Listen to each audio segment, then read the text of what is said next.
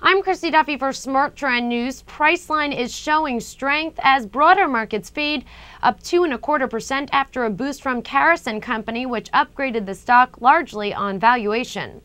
Analyst Sandeep Aggarwal lifted the stock to buy from below average and hiked his target to $230 from $180.